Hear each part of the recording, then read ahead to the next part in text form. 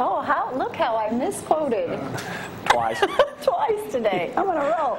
All right, let's talk about the weather forecast. 21 degrees now. It was 22 when we got here. It is dropping, or it just feels like it. It's cold, bundle up. High temperatures today of 49, low of 31. Tomorrow, a little bit warmer with temperatures around 56, low of 31 yet again. And look at the rest of the week. Not bad, I guess you can say. We'll see abundance of sunshine Friday and Saturday. We'll definitely need it. And then rain on Sunday. Yep, there we are outside, better. Getting a little brighter out there. There's Frank's truck better. Now. What's he doing standing beside the door? Oh, okay. Football season is officially over. Over. Such a depressing time.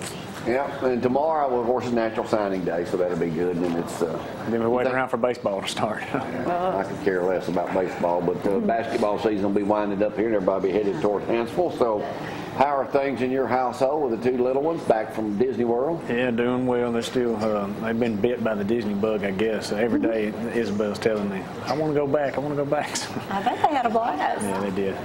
Yeah, you guys had a lot of fun with them. We all did. Their ages, were they too young to go, or no? I think it's right. Yeah, I think it's the right time. Yeah, the 4 and 2, so they both know what's going on. Especially the Isabel, the older one. But yeah, they talking about it. All right, let's talk about what you do for a living. You're a criminal defense attorney here at the Dan C. Totten Law Firm on Jefferson Street.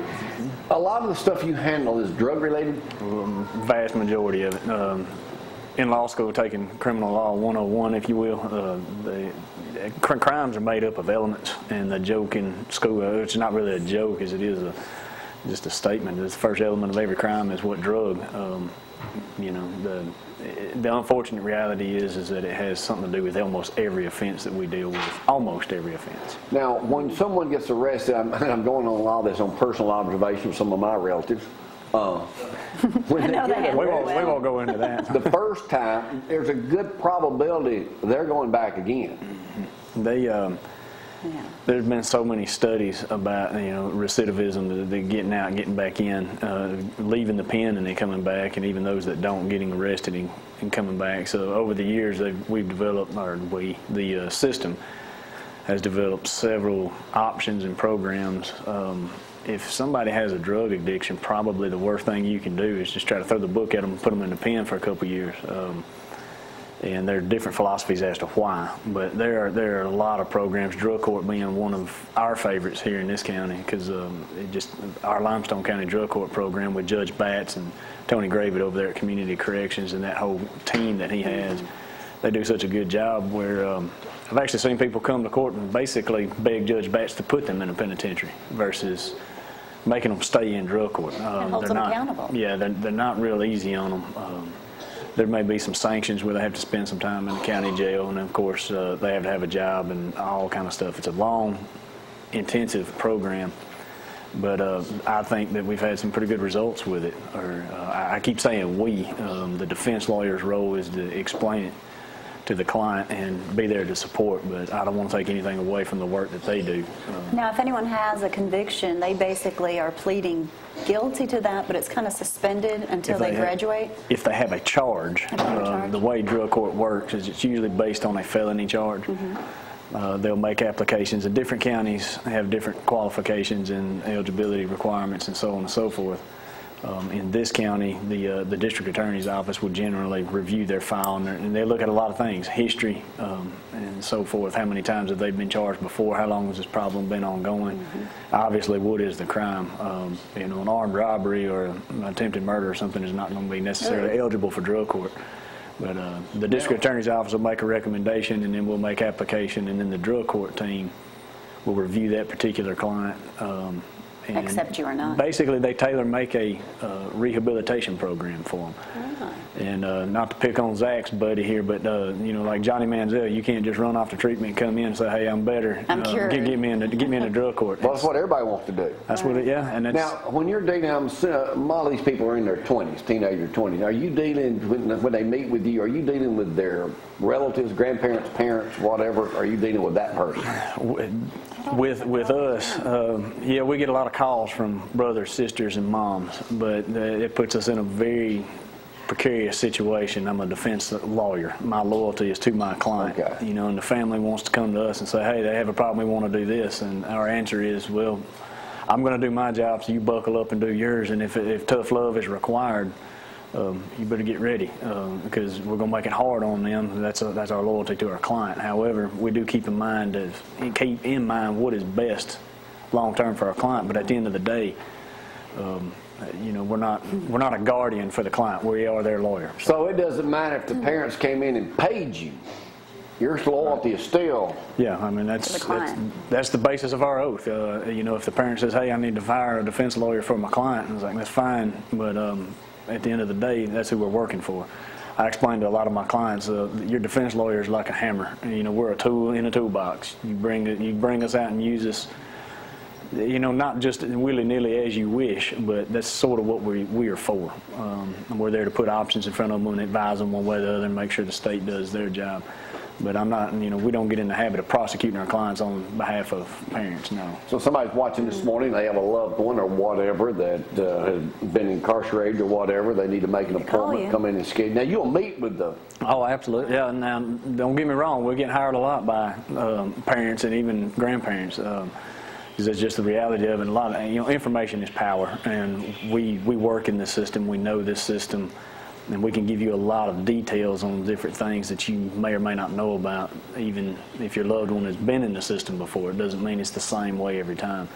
And if it's if you're dealing with one of those unfortunate situations where drugs or alcohol may be a part of the problem, there's answers to that do not involve the penitentiary. And knowing about it right off the bat will help you. And great for the ones, overcrowding is so what it is today, it is. Too. And wonderful for the ones that actually complete the program and graduate. They can have their record wiped away. Yeah, I don't have the stats. All I know is in our Limestone County Drug Court program, the job that Tony Gravett and his crew, and then obviously Judge Batts, they don't have a lot that graduate and then find themselves back in the system. We just don't see that. Yeah, we're there every other Tuesday. I think they have a drug court docket this morning, as a matter of fact.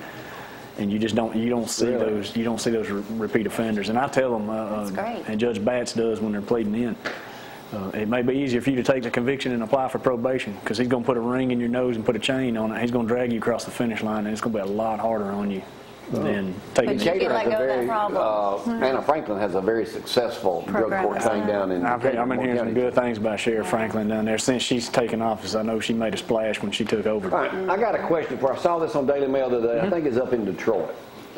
Two teenagers, 17, 18-year-old boys, were shot and killed and put in the trunk of a car. Two black guys they had tried to buy some prescription drugs from. But the two black guys that were out, one of them, he was out. One of them was serving 2 life sentences for murder. And he was out. So how was he out? I mean, how is that possible? Well, I mean, really, I said, how is that possible? And then he kills 2 more. Yeah. Wow. Thugs. I give you an answer. It's not going to be popular, but does this happen? Yes. Well, obviously, yes. You'd be surprised. It's all based on parole. Okay, we have, for instance, the last time I looked at it, which was about 2 weeks ago, Tutwiler Prison is the only facility in the state of Alabama for women. They're at 221% capacity, and if you think about it, they have 1 bed to have 2.21 women to sleep in that bed, so to speak. It's double the amount that should be. There's only so much of that's going to go on before the federal government's going to step in and say, okay, you have to be to 100% capacity by tomorrow. Somebody has to be turned loose. They consider a lot of stuff on parole. A life sentence in the state of Alabama, you can get a life sentence for some offenses, and you can get life without parole. If you get a life without parole, unless that conviction is overturned or something along that line, you will die in the penitentiary. But if you get a life sentence, you will be eligible for parole, and it's up to the Board of Pardon and Paroles to decide when. Well, this guy couldn't have been in over 5 or 6 years. I don't want to speak on Michigan's, state, but yeah, but that's not uncommon. But that makes sense. So if you get a life sentence, that means you can still get out on parole, but life without parole, you're not getting out. There are a lot of parolees out on the street serving, if you will, a life sentence. Lucas Beaty, attorney at law, criminal defense, and Dan handled your divorce. If you're thinking about getting DIVORCED, give them a call, 232-1287, Jefferson Street, Athens. Thanks. Thank you, Lucas. Thank you. All right, we got to take a break. Come back. All the girls been waiting. They've been here since I've been here. They've been Y'all so hang on.